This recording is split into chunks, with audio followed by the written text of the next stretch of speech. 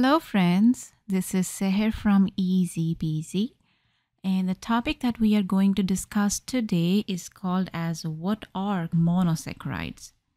Monosaccharides are monomers of polysaccharides, so they are the simplest sugar atom that we know of. Monosaccharides can be classified themselves further into two categories. One is on the basis of number of carbon atoms present in them, and the second one is on the basis of functional unit. Now, number of carbon atom means that if we have 3 carbon atoms in a saccharide, we will call it triose. If we have 4 carbon, they will be called as tetrose. 5 carbon atoms will be called as pentose, and 6 carbon atoms will be called as hexose similarly.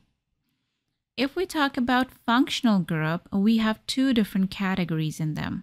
One is the aldose, having a functional group of CHO in them, and the second one is ketose, and this have the CO group in them. So right now we have 2 hexose here. One is the aldohexose and one is the ketohexose. In both of the cases, we have 6 carbon atoms. That is why they are called as hexose in both situations. But in this category, we have a functional group that is aldose here. And on the other side, we have the functional group that is the ketose here. That's why this molecule will be called as aldohexose, and this molecule will be called as ketohexose. Now, other than these 2 categories, monosaccharides can be also categorized with common names here. For example, this 3-carbon aldotriose is also called as glyceraldehyde. Now, why it is called as glyceraldehyde? Because this word comes from the combination of glycerine with aldehyde. The second category is aldotetrose. This compound is also called as erythrose because it gives a red hue in the presence of alkali metals. Similarly, this aldopentose is called as arabinose. Now, this name is related with the discovery of this compound as it was first discovered in Arabic gum. This aldohexose is also called as glucose, which is commonly present in the honey and sweets. And the last example that we are going to take under this category is ketohexose. This compound is also called as fructose, as it is usually present within the fruits. Now, if we compare glucose molecule with fructose, they both have 6 carbon atoms in them, and their molecular formula are also same. Only the arrangement or bonding of atoms are different in these 2 compounds. So these type of compounds are called as isomers. Now, isomers have 2 different categories there. One is the constitutional isomers and one is the stereoisomers. Constitutional isomer means that they have different bonding constitutions or different functional groups in them. And the example we just saw in the last slide was the difference between glucose and fructose. In both of the molecules, we have same molecular formula, but different functional groups in them. That's why their physical and chemical properties are also different. The second category is stereoisomers. In stereoisomers, their molecular formula and their functional groups are same. The only difference is that the bonded atoms are oriented differently in space. Let's take an example of a hand. If we move this hand in different positions in a 3-dimensional space, it will remain as a hand, but it can make different configurations there. So this hand is showing a perfect example of stereoisomerism. Stereoisomers can further divide themselves into 2 different categories. One is called as enantiomers, and the other one is called as diastereomers. Enantiomers are those compounds that can be a mirror image of each other. Just like in this example, we can see that we have a D-glucose and we have an L-glucose. These two glucose are still glucose, but their orientation is different in the space, and they are the exact mirror images of each other. That is why it comes under the category of enantiomers. That's why most of their physical and chemical properties are same. The only properties that are different there are the optical properties. On the other hand, diastereomers are the same compound with same functional group and same number of carbon atoms in them, but they are not mirror images of each other. That's why they have similar but not identical chemical properties in them. Their physical properties are also different. Now the question is, how many stereoisomers can a molecule have? The answer to this question depends upon the number of chiral centers present in a molecule. Now, what is a chiral center? Chiral center is basically a carbon atom that have 4 different substituents attached with them. So, for example, we have aldotriose.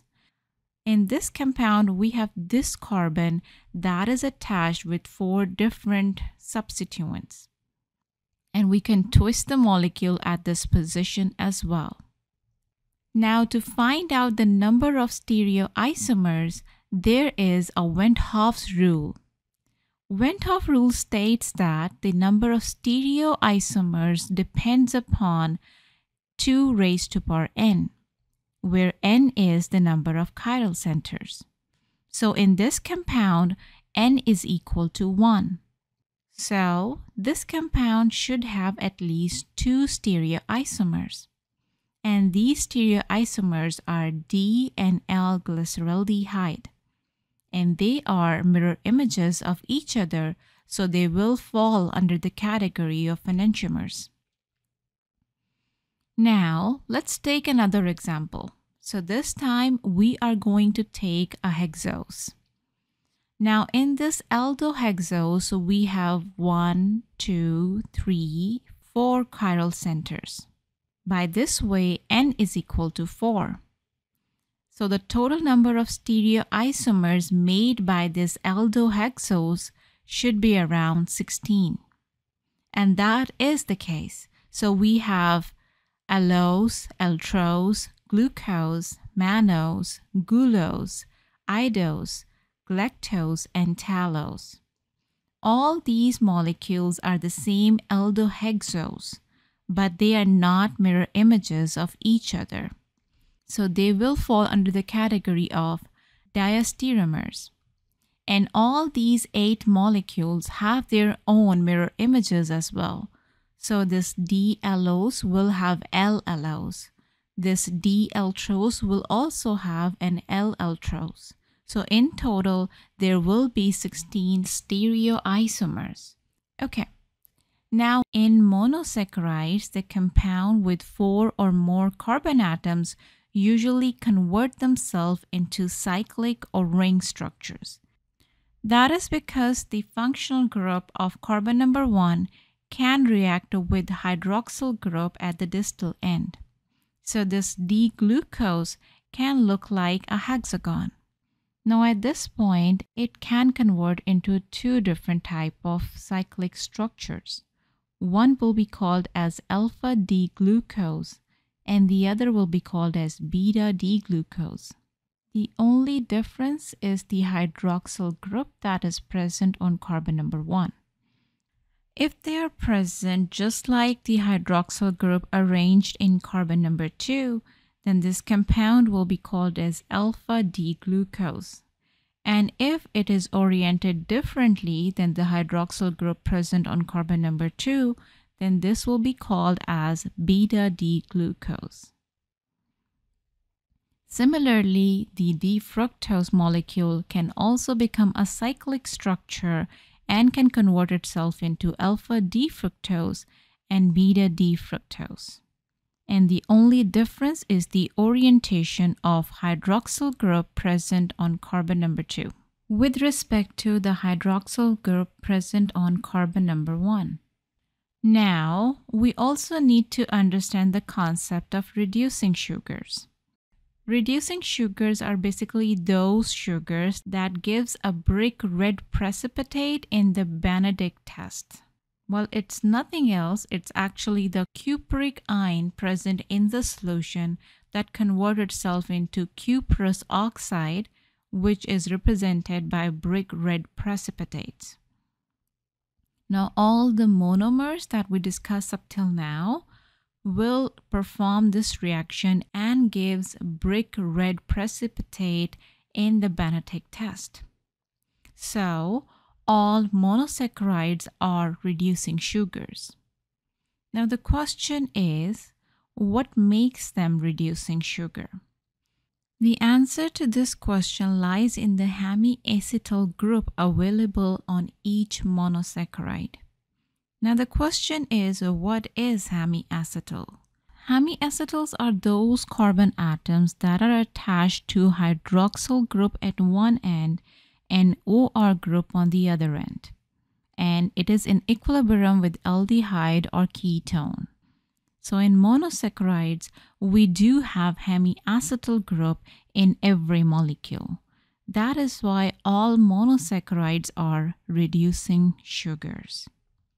Thank you very much for watching this video. If you like it, please subscribe this channel. Thank you. Bye-bye.